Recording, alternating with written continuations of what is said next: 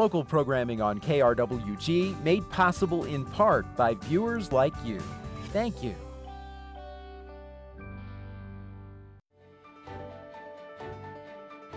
Welcome to Your Legislators, a production of KRWG Broadcasting.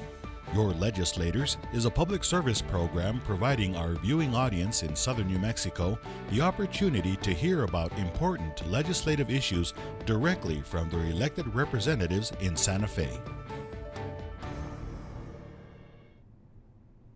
Thank you for joining us for Your Legislators. I'm Fred Martino.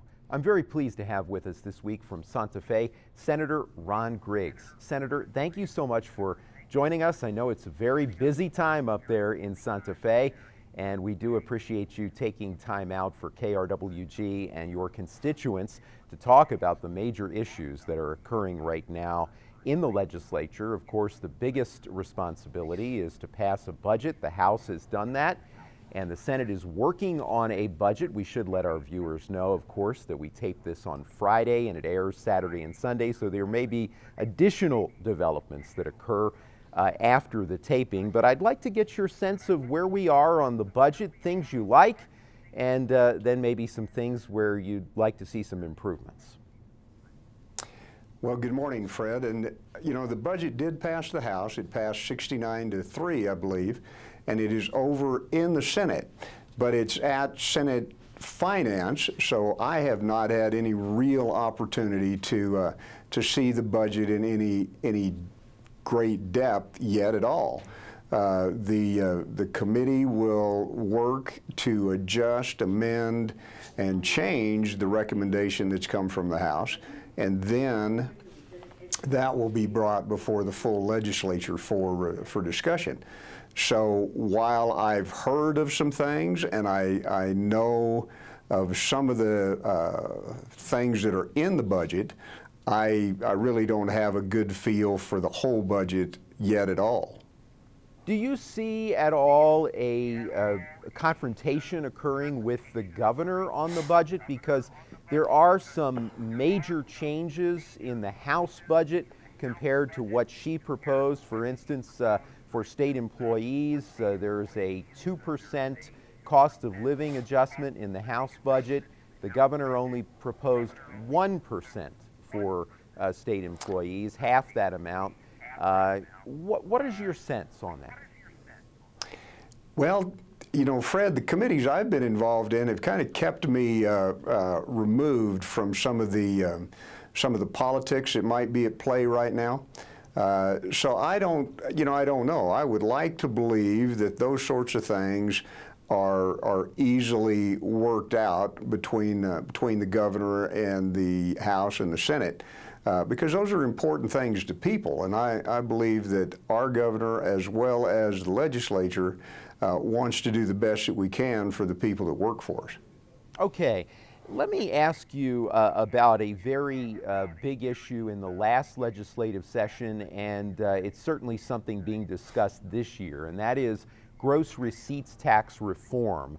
It certainly does not look like there's going to be a comprehensive reform. The state is still waiting for a tool to determine what changes would do if they were to be made. But there is still, I guess, some hope for some kind of changes in terms of closing loopholes, etc.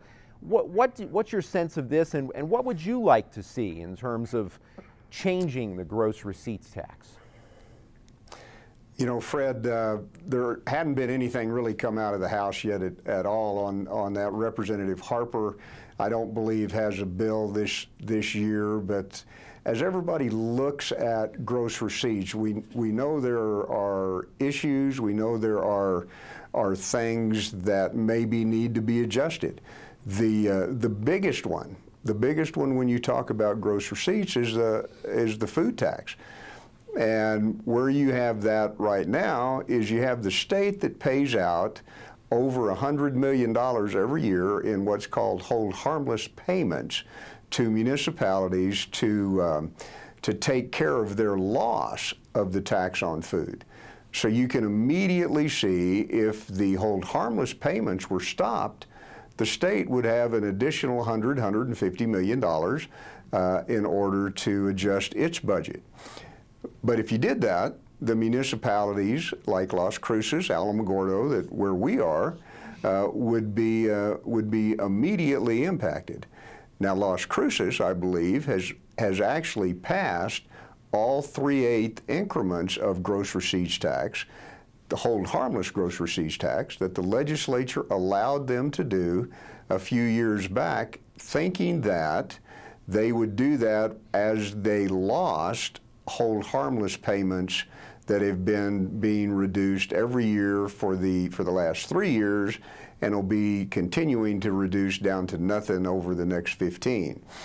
So the whole idea with that was, as that hold harmless phased out, that then those taxes could be implemented in order to replace that loss in revenue. Las Cruces, Doña Ana County, I believe, jumped on that pretty quickly and imposed all 3/8.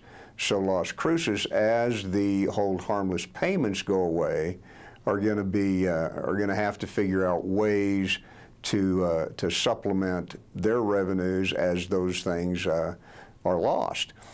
But that's a big elephant in the room when you talk about gross receipts tax, because people get concerned, they get worried, they believe that if you took away or you put the tax back on food, that'd be very harmful to the poorest of our citizens.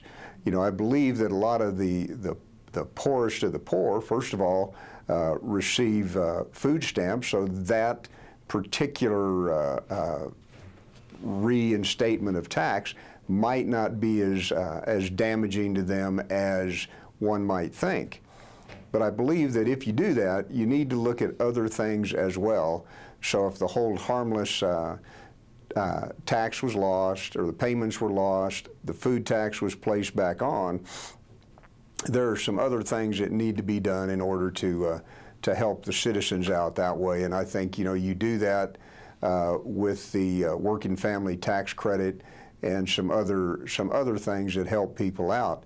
But what you've done today, what Las Cruces and Doña Ana County and Otero County have done already, is they've put those 3/8 on, which then tax people for other things like diapers and children's clothes. So folks who need help that way are getting caught up in that. So that's the thing that would make the most difference, the most immediate difference in dealing with gross receipts. But there are a lot of other things. You know, for instance, we don't tax textbooks. I mean, do you want to put gross receipts tax on textbooks or not? Do you want to put gross receipts tax on prescriptions or not? You know, those are things that certainly will come out, I believe, of the tax study. Will give us an idea of, well, if we do that, what does that mean to our state? Certainly sounds like 2019 is when a lot of this will be looked at, and hopefully then we'll have a sound tool to see the effect of various changes that might be made. Moving to education, another financial issue with education, and this is a really interesting one, something that a lot of states certainly talk about. And I was surprised this week in reading a column in the Albuquerque Journal at the incredible differences in administrative costs among New Mexico school districts. They're very, very big differences. And as you know, there is some legislation to limit administrative expenses by schools sending more money to the classroom. How practical is this idea, and do you support it? You know, once again, Fred, I haven't seen some of that in the committees that I'm on, but you know, on its face, it makes sense that administration, you know, that's a cost that we have to incur, but at the same time, where do we want money going to help the kids? And that's in the classroom. So I think we have surely got to look at that very, very carefully and make the right decision, because where the money's best spent seems to me to be with the teachers and the kids in the classroom. Another continuing issue in education, proposals to tap the land grant permanent fund in order to pump more money into education, and in particular early childhood education. This actually is one of those where the legislature may vote on this, but the people would have the final decision. The legislature would simply be voting to put something on the ballot to let voters decide, do we want to do this as a state? Do you support this idea? You know, Fred, we put the permanent fund there for a reason, and that reason is because oil and gas revenue at some point may either, maybe we run out of oil and gas, or we decide that we're able to use renewables in such a way that oil and gas becomes less of, we use it less. And if that happens, New Mexico really is in trouble monetarily. We need to protect the permanent fund. We need to not tap the permanent fund. We need to grow it where we can so we can then provide for the future needs of our students. I mean, I believe, and we talked about this yesterday, how much we've increased K through 3 early childhood education dollars already. I can't give you that number because we didn't quite get to it, but we were trying to look into, well, all right, how much has changed in the last 8 years as far as funding early childhood? And we believe that it's quite a bit. Do we need more? Well, if we need more, I think we need to find a different way other than attacking the permanent fund, because it provides a lot of money to education today, and if it's smaller, we provide less money to education in the years to come. Okay. I want to ask you a lot of more specific questions, but before we run out of time later in the show, I want to give you a chance to talk about a particular initiative that you would like to see during this legislative session pass, because it's something that you really care about, something that may be overlooked because, of course, much of the discussion relates to finances, because that chief concern, particularly in the one-month session, is to pass a budget. Well, you know it is, and so you don't really, as a legislature or legislator, you don't try to introduce a bunch of bills because you know most of them won't be heard. I've only sponsored basically 2 bills. One dealing with the Environment Department that they asked me to carry along with Representative Small from over there in Las Cruces, dealing with lying to the Environment Department and what kind of penalty that should be. But closer to home to me in Alamogordo is a bill that Senator Burt and I are carrying, which would reduce or actually eliminate gross receipts tax from military construction to bed down the F-16s at Holloman. Now that would carry a 4 or 5 year sunset, so it's not going to go on forever. But in our part of the world, the military is extremely important, and we need to do the things that we can do to make sure that they feel like that Alamogordo can be the home, the permanent home to the F-16 training mission. The Air Force doesn't have to look anywhere else. And so in order to encourage that, there's several things going on in Alamogordo right now with our school systems, with our Chamber of Commerce, and with people over there. But what we need to do is, in order to save them a little bit of money, is just eliminate that gross receipts tax for that period of time to ensure that the F-16 and the Air Force choose Alamogordo as their permanent home. Very important issue, I'm sure, for the economy in our region, and I'm glad I got a chance to give you the opportunity to talk about that. As you know, I'm sure there was another issue that came up this week in terms of our military in this area. The Land Commissioner, Aubrey Dunn, has been raising some concerns about the fact that in certain areas that are protected due to White Sands missile range, the state, he says, is losing out on revenue that could be generated from state lands because there are very serious restrictions placed on a lot of land due to the missile range. What do you make of this? Well, I guess we could create a controversy there, I suppose, if we worked at it. But the land commissioner is charged with with maximizing revenue from state public lands, and so as he reviews those public lands, I think he's entitled to make the assessment that he needs to make in that regard. Now, the big picture may be that in order for Alamogordo and Las Cruces, White Sands, we just have to have what we have in order to protect the nation, to provide for these communities. And will it be more? Arguably it won't be, but certainly arguably that it will be, and it will be a better setup for our part of the world and the state. But the land commissioner, he has his opinion, and he has to look at those things in a very careful and direct way and make his assessment. And I appreciate him making the comments, but I don't know exactly how we can sit down and go through them and make much change, at least, that maybe we'd all agree with.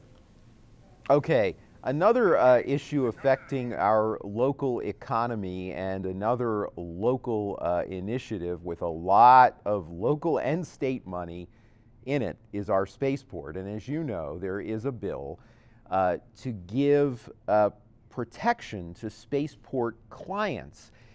Now, critics, as you know, say, look, trade secrets are already protected, and they're very fearful that this, what looks like a very broad shielding of public information, might even, for instance, make it impossible for us to know how much rent a spaceport client is paying to be at a public facility. Proponents say, look, we need this protection because other states are doing it. What do you make of this? Competition is a tough thing. The state of New Mexico has invested $200 and some million in that spaceport. To make it successful, we have to work hard in several ways to ensure that it has the opportunity to do that.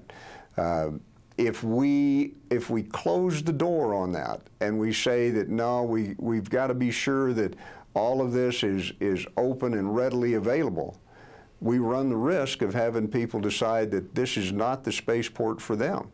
And if we want this thing to grow, we're going to have to adequately protect the confidential information that these companies request.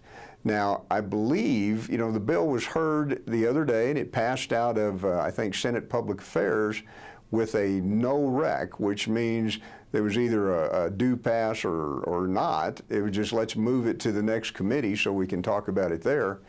And I believe it'll get some more scrutiny there, and I believe, I've heard anyway, that there may be some changes to the bill coming which may make the bill more palatable to the opponents. So we'll see, Fred. I just don't know exactly what's coming next, but I know, we've invested a lot, and we have to be really careful in how we address the needs of the spaceport and sit there and work them with the needs of those people that believe everything needs to be open and transparent. Also in legislation, as I'm sure you know, there was another $10 million from the state to build a spaceport hangar. Do you support that, yes or no, and why? Well, Fred, I think I do. When you look at what we do with economic development across New Mexico, that's one of the ways that we can attract attract businesses to our state by building facilities. You know, they're helping Intel, for instance, with the facility up there in Los Lunas.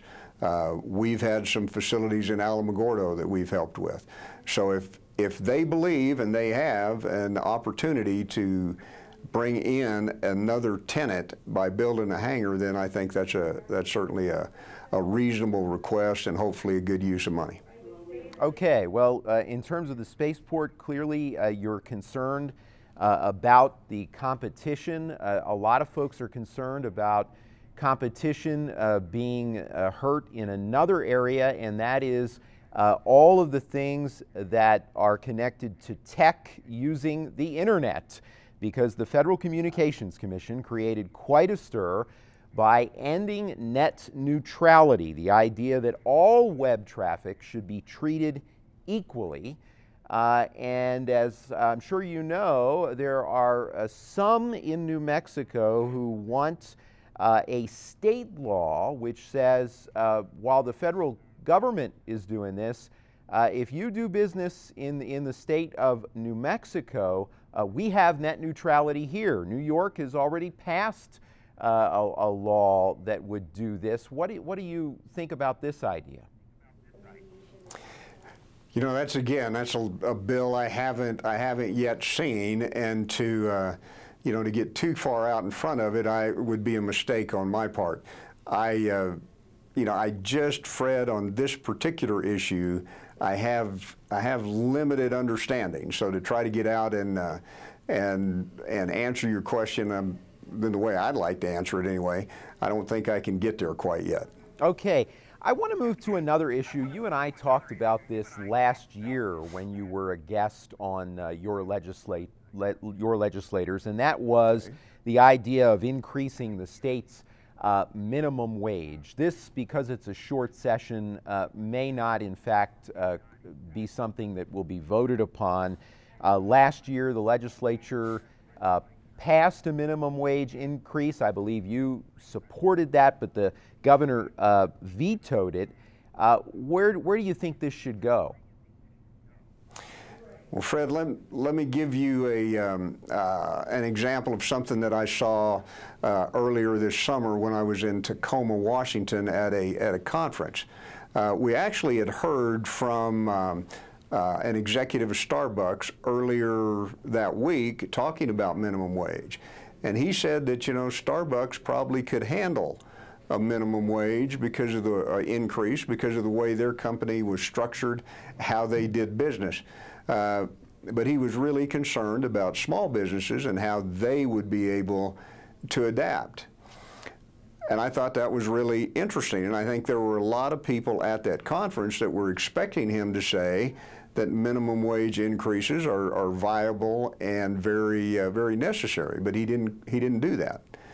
But when we left and we flew back to Alamogordo, we went over to the McDonald's at the airport, and at that McDonald's were three cashiers, but there were also 3 kiosks for you to go ahead and place your order and not have to talk to an individual. So I think what you see just by looking at that, you see the fact that what the impact of a minimum wage increase could be. And if you're seeing that there, you would readily see it in other places, and see it, with the McDonald's, the Burger Kings, the places where you're most apt to notice something like that, they would just get more and more prevalent. So it shows us that if we talk about minimum wage and we deal with minimum wage, we have to be really careful in how we come up with whatever the numbers are, because if we push too far in one direction, well, we're going to lose people working, and they're going to be replaced with those kiosks as they already were in Tacoma, Washington. Okay. Another interesting proposal this year in the legislature is to create a bipartisan commission to evaluate regents candidates for universities. The governor would still have the final say on who would be appointed as a regent. What do you think about this idea? You know, I think that that's one of those things that comes out of, well, people are a little unhappy with the way some of the things have happened in the recent past, and they believe maybe it's been a little too political. You know, if the governor would look into that in the professional manner, then I believe that that the way it happens today is just fine.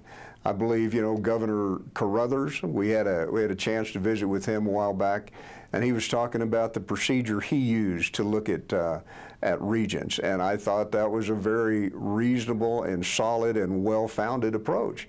And you know, if you're looking to find the right people, then I think you'll find the right people. I believe if you're looking for it as more of a political reward, well, then you'll find those type of people too. But I don't necessarily believe that's the way it's gone, but I think that it certainly it's open for that. But I think we're just jumping ahead here maybe when we really don't need to. Okay, real quickly, I have about a minute left. There's also a proposal for a nonpartisan independent commission for redistricting in New Mexico. Yes or no on that, and why? Oh, absolutely. You know, you don't think anything is political until you talk about redistricting.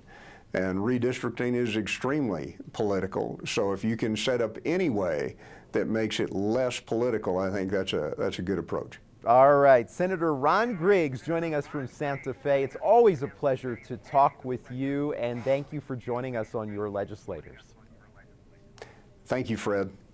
All right, thank you at home for joining us for the program. We have one more show. Next week, Senator Howie Morales will be with us. Have a great week.